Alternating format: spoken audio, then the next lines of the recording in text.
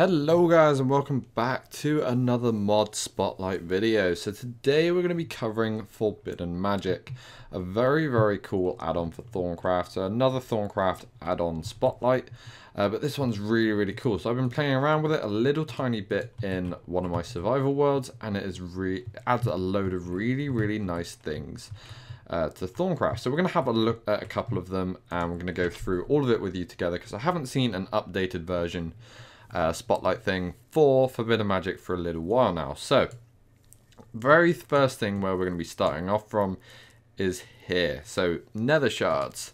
This adds 7 new shards to Thaumcraft itself, and these are all based on the 7 deadly sins. And you can tend to only get these in the Nether from what I've heard. But we'll go through a couple of them now. So this got updated not long ago as well. Just a quick little announcement thing here.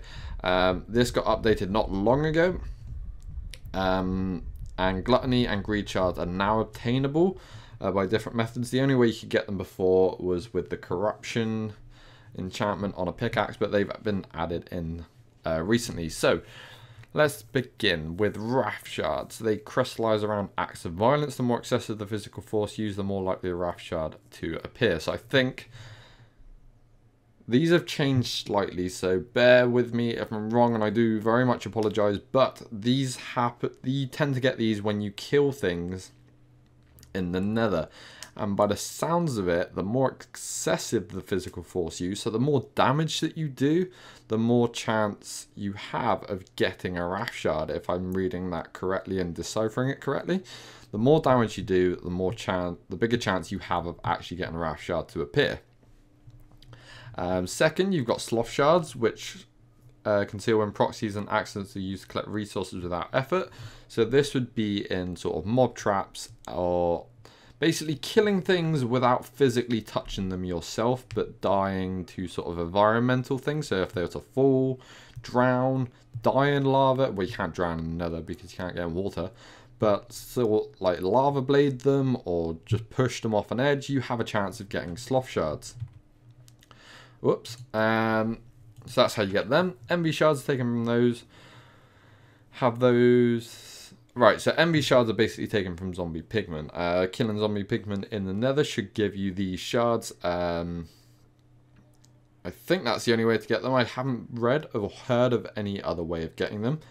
Pride shards materialize when a creature of truly great powers cut down the side. This is killing a boss in the Nether, so whether it be, I think it's all in the Nether. I'm not sure about doing this in the overworld. I haven't tested it yet, but say you got to go spawn a wither in the Nether, and then you've got to kill that wither in the Nether to get a pride shard. So they're pretty difficult to get in this method. There's an easier way later down the line, which I'll show you. Gluttony shards crystallize when someone feasts. That sounds like when someone's eating. I'm not 100% sure. This is new, and I haven't found any information on this, so bear with me on that. Greed shards appear when enchantment is used to turn on profits. This is going to be when having fortune on something. So say you were to go mine something in the Nether with fortune on it, say like quartz, you get right, we're going to say you go to Nether with pickaxe with fortune 3 on it, mine some quartz, you probably have a chance of getting a greed shard. I'm guessing that is how that works. Like I said, these are all new, not a lot of information on them as of yet, but there'll be, if I find out and there's a huge update, I will let you guys know. So only one that wasn't in that list was the Lust shard, and this can be obtained by hitting things with a riding crop. Riding crop is made pretty simply, 2 sticks and a piece of leather, no vis required, and then you'll get yourself a riding crop. You basically go beat them. You don't have to kill them with the riding crop to get the drop. It's done per hit. It's based on per hit, so every time you hit them, you have a chance of getting a Lust shard. There's one other shard as well, which is the Taint shard, which isn't covered, and it's not covered under the 7 deadly sins one, so it does actually add 8 shards. This one is obtainable by digging up Taint. So any tainted lands you dig up, with a special shovel, which I'll show you in a minute, and you have a chance of getting one of these shards here. Okay, so that's that covered. Now we're going to move on to the sort of items, sort of like, you know what I mean. The artifice sort of side of things. So very first thing we're going to look at, and there's these two things which are new to me. Very first thing we're going to look at is the shovel of the purifier. Sometimes it's easier just to remove taint, and the easiest way to remove patches of taint is just to physically remove them. If you try and do this with a normal shovel, it's going to be quite slow. This shovel allows you to do it a little bit faster. Where is it? Dig through tainted land as effectively as normal earth. If you held in your hand and right click the shovel, purify all flux goo and gas from a small radius at the cost of durability. You no longer have to clean up infusion mishaps with a piece of cobblestone. So this has two uses. Basically, it'll remove tainted land, and you can also remove any flux goo or gas around your infusion altar by right clicking with it in your hand. While digging through a tainted shovel, there's a chance twisted energy to release, crystallize into taint shards. Unlike other tainted materials, the crystalline pattern keeps these shards stable enough to carry around. So that's pretty cool. You can actually just dig through taint with this shovel and you have a chance of getting one of these. So the next thing I want to cover is pickaxe of distortion. By infusing the thorn pickaxe with taint, you create a tool capable of cutting through difficult materials. Pickaxe distortion infects hard materials with taint, weakening them. The harder material, the more effective the pickaxe is at removing it. Unfortunately, the effects of taint have an inverse effect when mining softer materials, rendering the pickaxe less effective than just pouring the block with your bare hands. So basically what this means is you can take this pickaxe, and anything that's normally quite hard to break is going to be easier, and anything that's easy to break is going to be harder. So it basically flips the pickaxe over. So here we've got some obsidian. Would have made more sense if I did that in survival. Right, let's give that another go. Right, so let's give that another go. Right, there you go. As you can see, that breaks like super duper fast. Not as fast as I just broke it, but it does break pretty fast, which is quite nice. Really good way to get mine obsidian. This, however, stone normally demolished with the pickaxe. It would physically be faster to use your hand to do this than use this pickaxe. So that's the sort of negative effect of it, which is pretty nifty. It does have like its downside, but it's really good for getting like obsidian and other stronger things. Cool. I don't think there's anything else on that one. No, that's pretty much it. I'm not going to go over all the infusion things. I did have them all set up, but they are fairly simple stuff. If you guys want a tutorial on it, let me know and I will do one. And I'll break everything down properly and give you demonstrations and everything. Cool. So moving on, we're going to have a look at Axe of the Skull Taker. So this is... Some monsters really boil your blood. Skeletons always clacking around and using you for target practice. Or those creepers, they just creep around blowing things up like they own the place. You wish you could just chop off all their smug heads and place them on pikes. Fortunately, you've discovered an item that will let you just do just that. The Axe of the Skull Taker has a chance to remove heads of monsters it slays. It might even work on other humans. Unfortunately, the infusion leaves the axe far too bloodthirsty to effectively cleave through boring plant matter. So basically, what you're doing here is you're taking a thaumium axe, which is normally used to cut down wood. You're going to infuse it with some wrath, a bit of like some of that anger and stuff like that, and you're going to put a diamond on it as well, along with a skull, because you're going to be taking heads, and this is going to be a little bit harder to obtain. But once you got this, you think, oh, maybe it'll work as an axe as well. No, it doesn't work as an axe. You can't go cut down a tree with it. It's rendered literally useless on this stuff now. You're actually breaking at the exact same speed as your hand. So it's no longer good for chopping down wood. However, it is good for chopping things heads off. So if you go up something and be like bam, bam, bam, bam, has an attack damage of 7, so it's pretty powerful, pretty nice stuff. Let's just rotate that back. So it's really, really good way to get things heads. I'm assuming it's going to work better on wither skeletons as well. It will have like a looting / beheading enchantment on it, which is really, really cool. So the next thing I want to have a look at, which is... Apparently, you got to research to bring in nutrition first, which has only just been added. This is one of the new things that's been added. So let's have a quick look at that. People keep scolding you. They insist that you can't eat cookies all day, or that nutrition doesn't work like that. Well, you've had it with these naysayers. The ring of nutrition provides a boost to the food and saturation values of most food you eat while wearing the ring on your finger. Side effects may include nausea, headaches, cramping, vertigo, diabetes, and sudden interest in I don't know. I don't know. But basically it's got bad side effects. I don't know if it's actual side effects or just a little bit of a joke there. But these take a couple of gluttony shards. So you can see where these shards really come into play. Wrath shards there. Standard order shards there. Standard entropy. And then you get into this bit. Mana cake, which we'll cover in a second. This one here takes some of them gluttony shards, which is obviously obtained by eating, apparently. This takes a bit of mundane ring, couple of this, you know, standard stuff. So that basically, say you eat cookies or bread, it's not going to give you a ton of saturation. But if you eat it with that ring, it will give you more saturation, as if you're eating like a steak, let's say. So that's quite a nifty little tool. Take up one of your bauble slots here. So that's quite nifty. So, and then after that, that looks like it branches off on the Thaumcraft cake. This all basically got, the layout got changed the other day, so I'm still trying to get a little bit used to it here. So Thaumcraft cake's the next one we look at. They've also changed the recipes. See, this is why I didn't do all the recipe things, because they've changed it. It used to be that, I don't think it used to have, no, it used to be 2 sugar and now it's 2 gluttony shards, because these are obviously more obtainable now. If there's one thing you love, it's cake, but why? You would eat its delicious goodness all day if you could, but it always runs out in the end. To remedy this, you've devised a recipe to infuse cake with longevity enhancing magic. The Thaumcraft cake lasts significantly longer than a mundane one and will slowly replenish itself as long as there's a sliver left.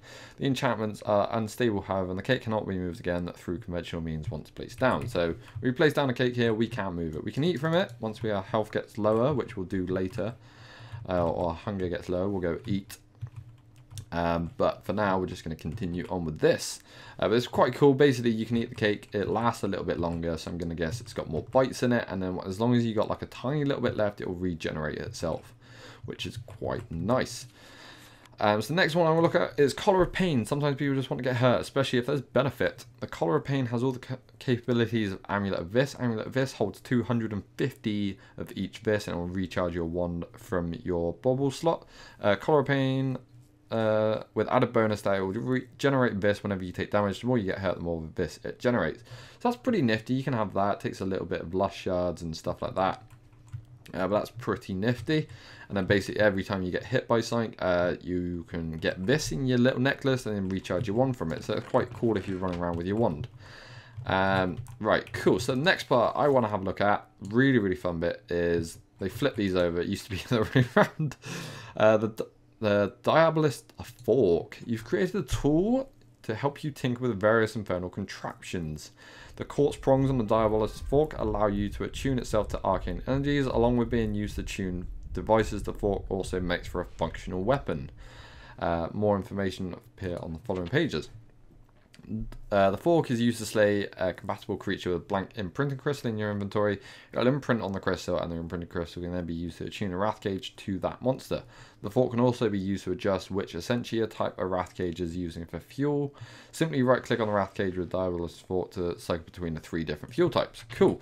So this leads us on to the wrath cage. We'll quickly have a look at this. Sometimes it's not enough to kill something. Sure, slaying a single monster may be rather cathartic. I can't say it. But imagine just mowing down a crowd of obnoxious little jerks. To end that, you've discovered a way to recreate the monster spawners found in the ancient ruins. Unlike the original monster spawners, the wrath cage responds to redstone controls instead of the presence of human beings and can run much faster than the ancient devices. Cool. That's fine, that's fine. So basically, these wrath cages are really, really awesome. I'm just going to show you one last thing, which is the imprinting crystal. Oh, wait. There's more pages. However, you have a duplicate method of infinite creation. For every creature spawned, the wrath cage requires a bit of Essentia piped into its internal reserves. The device will accept different types of Essentia depending on the creature. Attuned to alternative piping iron cages serve fuel and can accept Decidia for some reason also. Right click on the wrath cage with the Diabolist Fork will cycle the cage between the different fuel types, changing which Essentia applies the suction to. To attune the wrath cage with specific creature, right click it with an imprinted crystal. Slaying a compatible creature with Diabolist Fork while carrying a blank imprinted crystal will attune the crystal to that monster. So to make this, sorry, you do need to put a diamond inside of Crucible with 10 Cognito and 10 Potentia. The best way to do this with your alchemical construct. Cool, cool, cool. So once we got one of these, let's actually go back into our creative game mode. There we go. Oh. Let's get game mode 1. There, done. So once you got this, There are several different creatures you can actually attune this to. This looks a lot bigger than what it was. It looks like it has, if I'm correct. Yeah, it looks like you can actually have some of the Twilight Forest mobs on here, which is quite cool. But let's get into this. So let's start off with a nice easy one. Cow. Cow's a good one. So as you can see, I've got a zombie in there. Right click it with the cow. It will remove the other one. Actually, it will remove the other one, put it in your inventory, and then put the cow one in there. So as you can see, let's go back to the normal page. This is going to require Beaster to operate. It also takes other fuel types. So it'll take Ira or Decidia. You right click with your fork and it will do that for you. So you can change between the fuel types. We're going to go with some Beaster here. And we're going to go over to Thaumcraft and we're going to go down and grab some Beaster, which is right there. Let's actually duplicate that because it's going to take a lot of it. And then we're just going to fuel that with that. And then cows should start spawning. Also, this can be controlled with redstone. I'm just going to show you that now. There you go. Everything's going and spawning and stuff. Cows are spawning in. We don't want cows spawning in, but they are spawning in. And it's taking a load of stuff. And you can see in here now, it does actually have 64 Beaster in its internal reservoir. And we've got loads of things. So it is quite good. It's going well. Hopefully it takes that last one out. And I can show you the rest. Cool. There we go. And we can turn that spawner thing off. Go away. Go away, cow. There you go. Turn it off and it will stop. Redstone signal will turn that thing off.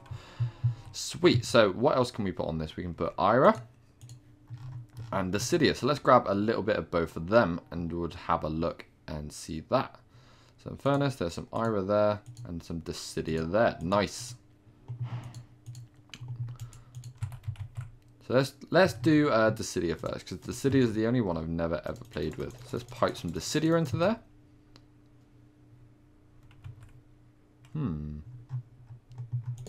Right, that might still be sucking the other stuff. Okay, it says it's meant to take a Decidia, but it doesn't look like it's taking the Decidia for some reason.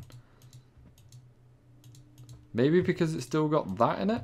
Oh, because I got the redstone control on it. Derp. There you go, turn that on. No, it's still going to take from its internal reservoir of Beaster. So, but you can power it with all the different things. Ira and Decidia and whatever one. So as you see, let's go into here. It'll tell you which ones. Zombies are going to take Corpus. Let's have a look. Villager will take Lucrum. Angry Zombie will take Cognito. Helmet Crab will take Metallum. So it all takes different things. Cow takes Beaster. Have a look, see if we can find another one that you guys will know. Slime will take Limus. Chicken will take Volatus, which is the feather one. So yeah, you can spawn all kinds of manners of things. Really, really, really cool thing there. Quite dangerous to make it, but it's definitely worth it because obviously that's how dangerous it is to make it. Very dangerous instability. Raft shards and all the like.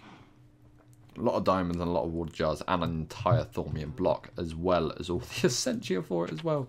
Look at it all. It's crazy. But it's definitely worth it. Really, really cool thing. So, next thing I want to move on to is have a look at this. This is probably one of the coolest things added to this mod. It just adds to your game so much more. It's called Chameleon Tools. So, Chameleon Tools are like 3 tools in one. When first enchanted, right-clicking while sneaking with the tool, chain in your hand, change it to a blank new enchantment slate, allowing you to enchant it with a completely different set of enchantments. Each tool can hold up to 3 separate enchantment sets, which can be altered between by right-clicking while sneaking. The tools have no innate way to remove enchants once fully enchanted, so make each enchantment count. So you can do this on a sword, a pickaxe, an axe, a shovel, a sword. We can have 3 enchantments on each. So we're going to grab the pickaxe. I'm going to show you that. Actually, we'll grab the sword as well. And we can kill all these goddamn cows. So you can't do anything. Right-clicking at the minute won't do anything because we haven't got anything enchanted. So we go like that. Enchant it. There we go. We've got efficiency, fortune, and unbreaking. Nice. Go like that. And as you see, the top of the pick changes colour. Unlocks both the new slates for us. Place that in there. We'll do it again. So we've got Silk Touch on that one. This is perfect because now we look. we go, oh look, let's fortune that one with that. Or we can go, oh no, let's silk touch the block instead with this one. And then you can go again. And you got to make sure that it's on the new set of enchantments before you enchant it again. And as you can see, XP boost 3, extra XP from mob kills. So we can go kill a mob with that and we get extra XP for it. We do the exact same with this one. We've got Wrath on that one and everything. I think Wrath is actually added by this. Yeah, Wrath adds even more power to your weapon, which is really, really cool. Look at that, plus 15.75 attack damage. Its base is 7. That's how crazy this is. Right, let's go like that. Sharpness, give us plus 12. Shift again, go in there again. Sharpness and Unbreaking. So nice. So we got all these different things. Now look at this. Bam. What else did we get on that one? Did we get... Oh no, that's just Sharpness. That's Unbreaking and Sharpness. That's Sharpness, Unbreaking, Wrath, and XP boost. So we get even more XP from killing mobs with this sword now, which is really, really cool. So if you want to have an XP farm, you can have a sword purely for slaying things like that. Right, so we're going to chuck them two away. You can do the exact same with these two as well. And obviously there's other ways you can enchant, you can infuse levels onto things as well. So you can have up to Wrath level 5. It's going to get quite expensive. As you see there, it's going to take quite a lot, but it's definitely worth it. And it's going to take you a diamond sword each time, as well as 3 Wrath shards each level as well. So you got to do it up in levels by levels. But, right, moving on.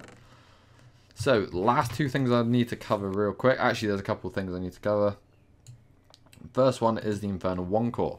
Great and powerful Thaumaturge like you deserves a powerful and imposing one benefit in your station. Some hippie silverwood one won't cut it. You'll need one that serves as your scepter of authority. You've discovered a way to create a wand infused with the power of Nether. The Infernal 1 core can hold up to 150 vis and will slowly replenish your supply of Ignis to 20%.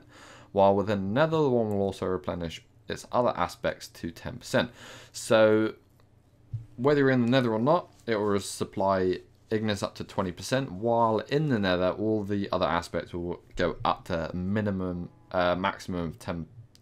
So it will never, your wand will never drop below 10% of its thing. So you always have 15 of each in there and 30 of Ignis as long as you're in the Nether.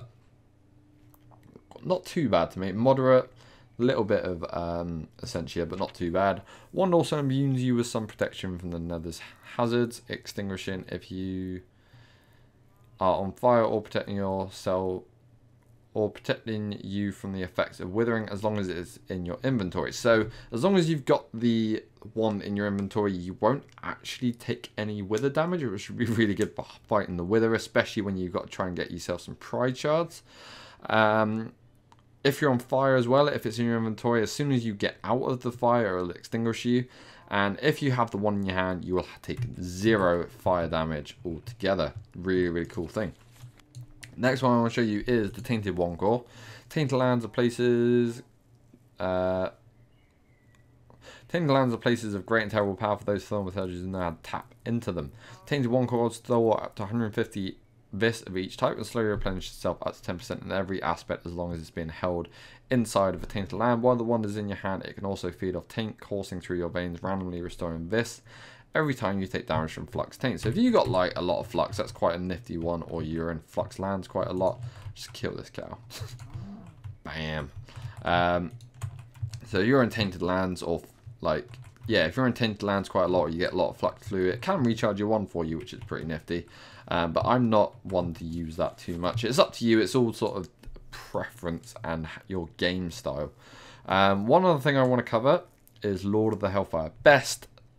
One of the best things ever. Best add-on for Thaumcraft. Getting stranded in the Nether is worse. You go through all the trouble of grabbing what you need, but before you can go home, some stupid gas decides to rain on your parade by blasting a portal shut. Sure, this can be amended by carrying a flint and steel around, but who actually walks around with those things? You've discovered a way to use this in your wand to light fires on certain materials. Right click with a focusless wand in your hand on top of netherrack or obsidian to light a flame using some Ignis from your wand. So if you use a little bit of Ignis from your wand, go like that. Look at that. That is so cool that you can do that with a wand. Absolutely love that feature. One of my favourite. Right, so let's have a look at these taint things. I haven't looked at them yet, so we're going to be looking at these together and then we'll move on to the mod crossovers. So, Tainted Stone. Tainted lands aren't very safe places to be. Fibrous taint hungrily spreads and crawls over most surfaces, eventually enveloping them and making them unsafe to walk on. The fibres don't appear to be harmful to tainted creatures or materials, however. By mixing flux taint with regular stone, you created a magical material which is structurally stable but resistant to the spread of fibrous taint. Tainted stone can be used to build surfaces in tainted lands which are safe to walk on. Not that building in tainted lands is advised. So you can actually make like tainted bricks. You can use taint shard or tainted goo with some bricks like that, and I'll give you 9. Pretty similar to the arcane one. You can also make stone bricks as well. Let's actually have a look at them and see what they look like, because they seem like pretty funky blocks. So let's have a look at these. See, that is a nice looking block. I'm not sure if it's going to cause taint. Hope it doesn't. Right, let's have a look. Let's just stand here. No, there's still a forest. Come stand on here. Still a forest. That's fine. That's absolutely fine. Cool. So it's not going to cause taint, but you can use taint to make taint safe stuff. That looks really, really nice. I do like the sort of brick as well. Really, really cool looking stuff. So, tainted trees as well. The sick, twisted runoff of magical experiments can take on a strange life of its own. Most plants are unable to survive in tainted lands, but you finally found a way to grow one that can. By steeping a sapling in taint, you created a tree that can thrive in tainted lands. It's wood, so it can be turned into planks which are resistant to fibrous taint, allowing you to build structures safe from spreading taint. Tree also seems to bear fruit, but eating them is not recommended. Tainted log can turn into hex coal. Hex coal, that looks funky. It's got a random burn time on it, so you don't know how long that's going to burn for. Tainted logs look pretty funky as well. That looks awesome. I really like the look of that. Right, let's have a look at these tainted trees then. So we've got some tainted logs. Whoops. Got some tainted logs and some tainted wood here. We've got some tainted fruit as well. And this hex coal looks absolutely crazy. So let's play around with a little bit of this. These logs look Oh, wow. And do we just pull the fruit off like that? I don't know. That looks like fruity-ish. Unless it's just random. That looks cool. It sounds really cool when you... Sounds cool when you place it as well. And then this one here is just like your standard purple log, which is quite nice because you don't get a lot of purple sort of log things like that. And it looks really, really, really nice to have the purple planks. Tainted fruit. Yeah, let's not eat that one. But you can get tainted fruit off of it by the looks of it. Cool, cool, cool. So let's just double check we've got everything. We're going to do the enchants very last. Actually, this one here, one focus of blink.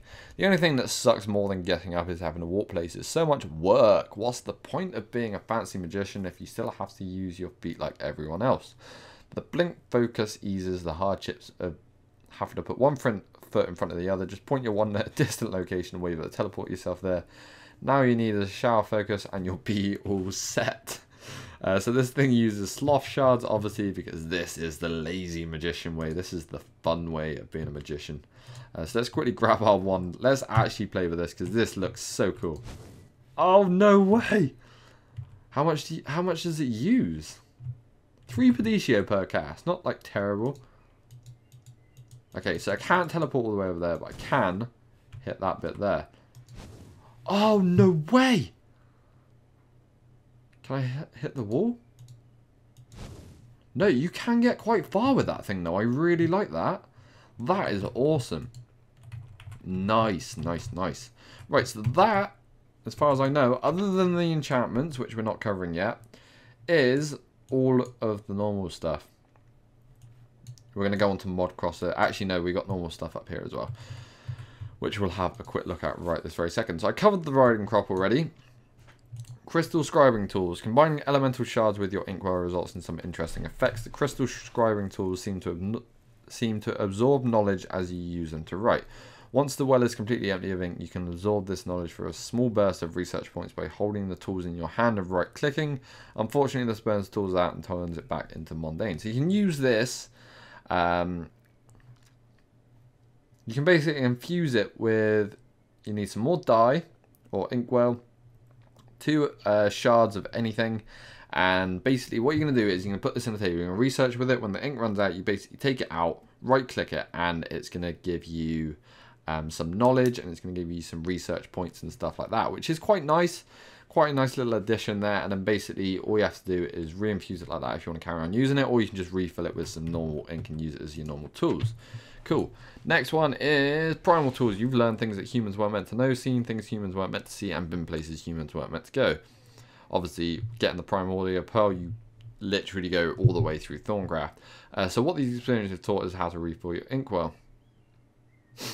All these experiences, and it's taught you how to refill your inkwell. By utilizing the strange properties of the primordial pearl, you can create a set of scribing tools that will never run out of ink. At the cold dark end of time, when the light of a million stars has died out, the primal scribing tools will still be ready to scribble onwards. Really, really cool things there. So that's how you make the primal scribing tools. Emerald transmutation, you discovered a way to multiply emeralds by steeping emerald fragments in lucrium harvested from other substances. So like normal transmutation, where you get 3 nuggets per piece, you get 4 emerald fragments out of this, and this can be used to make emeralds. And you can make more of them by dropping in a crucible with 2 lucrium and 2 vitreous. Really cool things. And the very last thing I want to cover before we go on to mod integration, there's a lot more than I thought there was. There's no sight more pathetic than a soggy thaumaturge. For all your great and miraculous powers, you still have to go jump in the nearest lake and hunt for squids every time you want to refill your inkwell. You've done squid hunting by infusing. You're done squid hunting by infusing a rose with tenebrae and Victus. You create a flower that spreads like a weed and whose petals can be crushed for ink. So you make this umbreal rose bush, and then you put it in the thing. It will give you 2 shadow ink, which you can use to refuel your tools. Save you jumping in the lake and killing squids. Right, so moving on. We're going to cover the crossovers now. So the crossovers are the fun bits here. So we got the blood magic crossover, which is what we're going to cover first. It's got Schools of Magic here. There's also Ars Magica crossover as well, but I don't have Ars Magica installed, so I won't be able to do that today. Might try and do it in another video. But blood magic. So very first thing we want to look at is the blood core. So you've created a bridge between thaumaturgy and alchemical wizardry. The blood one can store up to 100 vis and gradually fill itself with life points. So that's really, really cool. You can fill this one with life points, but when you make it, you're also going to get this thing called an inner blood rod. To fill this up, you got to put in a blood altar with 20,000 life points. A tier 4 one, it'll give you a blood rod. And then basically, you got to shift right click it, or I think it's the first person who picks it up, it binds it to. Or you just right click it. I don't know. But yeah, basically this thing will also charge from your life points. Even if you run out of life points, it will stop at 3 hearts when you got 3 hearts left, and it won't kill you. However, when we get to this stage here, if you make the staff, which takes a demon blood shard from blood magic and 2 blood rods, this one will kill you if you don't have enough things. This also does quadruple the recharge rate of the one though, which is really, really nifty. Additionally, we've also got alchemical caps. Very effective at channeling aqua, only using 80% of the normal vis cost. For everything else, they offer a 90% rate. So the same as the Silverwood one, just better on aqua. If combined with a bloody one core, alchemical caps discount the amount of LP consumed by the one, costing only 900 LP per vis. The cap also causes all attacks from blood one to inflict weakness. So it adds, if you put the cap on it, you get a little bit more. I'm not exactly sure, but it looks like it uses life points to give you some more discount on it, which should be really, really cool. But yeah, so you got that there, you got the caps, you got the staff, and then you got this thing called the Scrivener's Tools. This is a blood magic one. It also refills off life points, 25 life points every time you use a piece of ink. It takes a bucket of blood, weak blood orb, glass bottle, and the feather. You will get the blood orb back, so don't worry. I think that has to be bound to you as well, so bear that in mind as well. Moving on, we've got the Rapier of the Strix. This is a really, really cool. Basically, this doesn't do a lot of damage. If you have a look, it's got +1 attack damage, but it will drain life points from anyone's network, whoever you attack. So if you have someone tanked up in blood armor, attack them with this rapier and it will start drinking life points from their network. It'll also stop them from being able to refill their life points. So even if they have an automated system, it's going to stop them from a little while from being able to pull any life points into their soul network, which is really, really cool. So no more OP players on any servers you play on. So next thing is last integration for blood magic, I do believe. Yes, is this. This is so cool. The Eldritch Blood Orb. This will hold 80 million life points. It's very expensive to make, as you can see here, but it will hold 80 million life points. It does have warping 5 on it as well, so it's going to give you some warp effects, but it's up to you if it's worth it. Personally, I think it's pretty cool and really, really nice, but I'm not sure if it's worth the warping 5. We'll have to see compared to the Transcendent. But that is it for Blood Magic. So now we're going to move on to Britannia, and then we're going to wrap this thing all the way up. So, Britannia integration, really, really cool. There's loads of things on this one, including some flowers. We got Living Wood 1 core. This is the first one. Living Wood has the fantastic ability to manipulate mana. When combined with the right regions, it can even convert mana into this. So you need to add all of the runes pretty much onto this. It's missing a couple of the other ones, but basically all of the season ones. Oh, there goes my phone. There goes all the season ones, all of the elemental ones, and then a rune of mana as well. And that's going to give you a dormant Living Wood wand.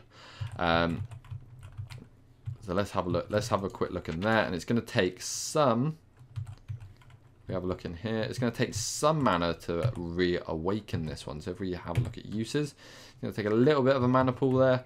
So if we chuck it in here, we've got an infinite mana pool. Chuck it in, and we've got ourselves a Living Wood rod. Cool. So we've also got caps in this one as well. We've got 2 caps as opposed to the one here.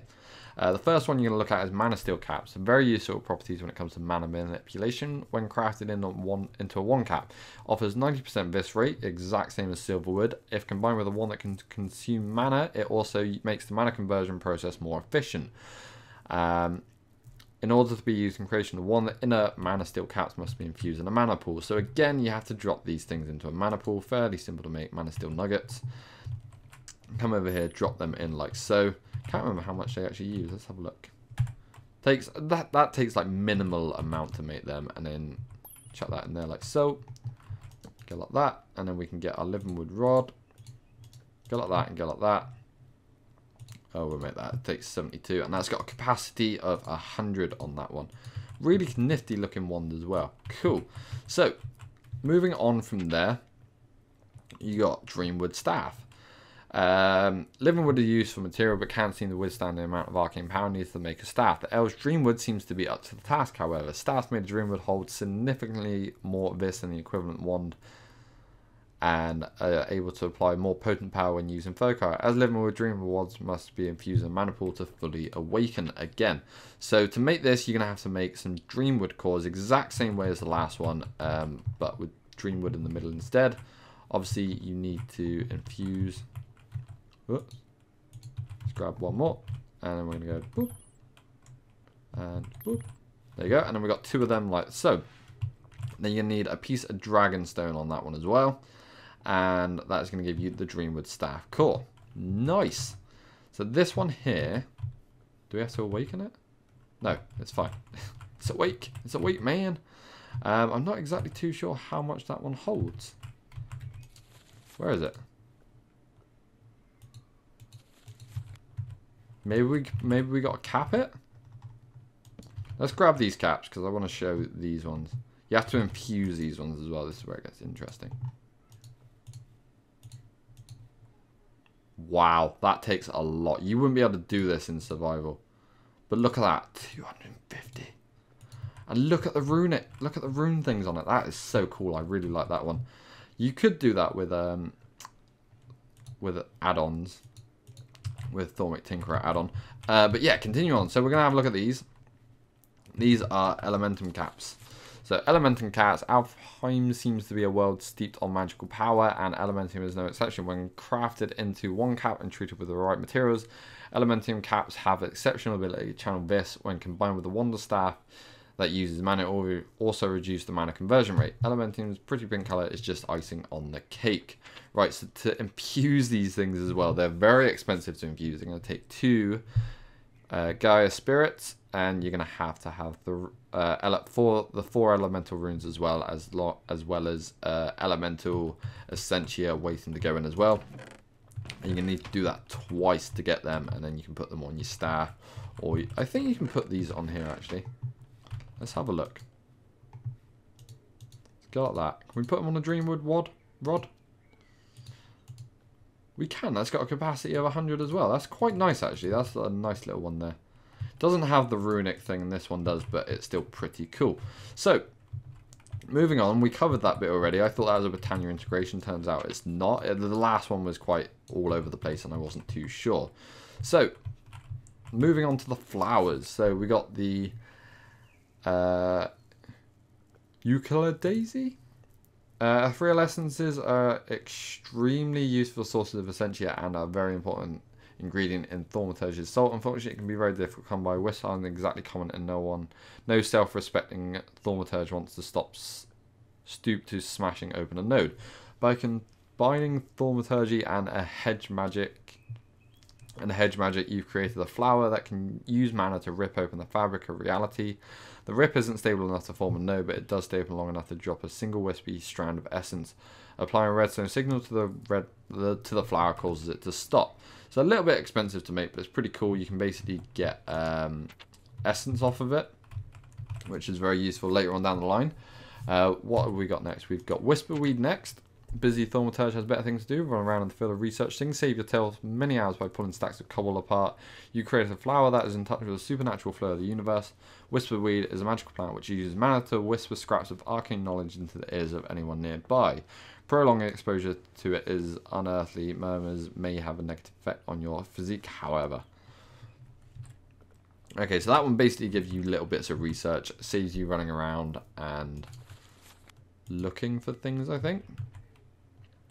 I don't think it completes the research. I think you still got to do it on the research table. So, next one, Taint Thistle. When you've unlimited arcane power at your fingertips, small trolls like mopping up flux goo off your laboratory for seen beneath you. Fortunately, you now have a little help to clean it out for you. The Taint Thistle will suck up any flux or gas nearby and use it to generate mana. Really, really cool stuff there. So if you have a lot of flux and stuff, you can generate mana with it in your infusion altar and just send it to a mana pool, basically. Might do that and see how much I can actually get off my infusion altar. And then we've covered that already. Cool, cool stuff. So the last thing we need to cover is enchantments. This is where it gets fun. Let's start up here. Consuming. Stick a 5 and empty your pack worthless junk. You devise an enchantment that will automatically destroy common unwanted materials. Any dirt, cobble, gravel or netherrack mine by consuming tool will be destroyed instead of falling on the ground. So you can put this on any tool you want. Shovel or a pickaxe by the sounds of it, because you're not going to use an axe to do any of that stuff, but it will destroy all of it, which is quite nice. You can put that on your chameleon tool and have it as one of your sets if you really wanted it to, which is quite nice. Educational. Create an enchantment to infuse a weapon with the very essence of knowledge and learning. Hammering such into a monster's head will result in them dropping more experience, depending on the level of the enchant. So you can actually get more experience off of things, which would be quite good for mob farms. Next is Capitalist. You've discovered a weapon enchantment that allows you to profit from taking lives. Every time a Capitalist weapon slays a hostile creature, there's a chance to drop an emerald fragment. If a Capitalist weapon is used to kill a villager, it will instead drop one of the villager's emeralds. So if you put this on, you can actually get like these little fragment things here. And off of normal things, you got a chance of getting it. If you kill a villager with it, you will actually get a whole emerald off of it, which is really, really cool. You can set up a little emerald farm, villager farm, just kill them. So enchantment corrupting. This is the really good one that you want. Basically, it means you don't have to go into nether. You put this on a pickaxe, and if you mine infused stones, so like the order infused stone and stuff like that from Thaumcraft, if you mine it with this pickaxe with this enchantment on it, you have a chance of getting one of the 7 deadly sin shards without even having to go into nether, which is really, really nifty. Again, you can have this one on your chameleon tools set, so if you're out exploring caving, you can just try it and get nether shards that way. Also combine it with fortune for a better chance, really. And then the very last one is Wrath. So you need basically this just adds so much more damage to things. It can still be compatible with Sharpness, Bane and Wrath Bots and Smite, so you can stack them together. If you have Wrath level 5 on this, you literally just demolish everything. It will use Diamond Sword every level if you do it in an infusion way. Best way to do it is put it in here, see if you can get an enchant off of it, and then infuse off of it that way. And then the last couple here, fiery core does what it does. Basically, you put a fiery core like this one.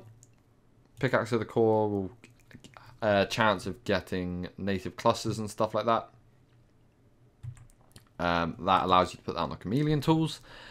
This one here, impact, shovel of earth moving mines with larger areas than most tools. With your impact enchantment, you can your chameleon with the impact enchantment, so can your chameleon pickaxe and shovel. So basically, it's going to do like a large area. Chameleon tool, impact enchantment mines 3x3 area blocks instead of just one, making mining and flattening areas a little bit easier. So that one's quite cool as well. Basically, do a 3x3 upgrade to your tool. And void touched, void metals ability.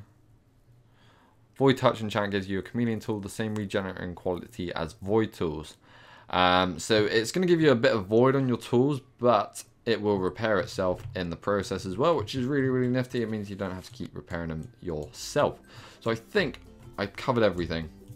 Correct me if I'm wrong, but I've done everything. And hello guys, sorry I ran out of space, but let me just quickly finish off the outro here. So thank you guys very much for watching. I hope you guys have found it useful and informational and stuff like that, or maybe just found yourself a mod that you didn't know about, which is the best one because I love converting people over to Thaumcraft and its add-ons. But thank you guys very much for watching. Have yourselves a very fantastic day. Make sure you like the video if you liked it, and subscribe for more tutorials and spotlights in the future. And I'll see all of your beautiful faces in the next video. Goodbye.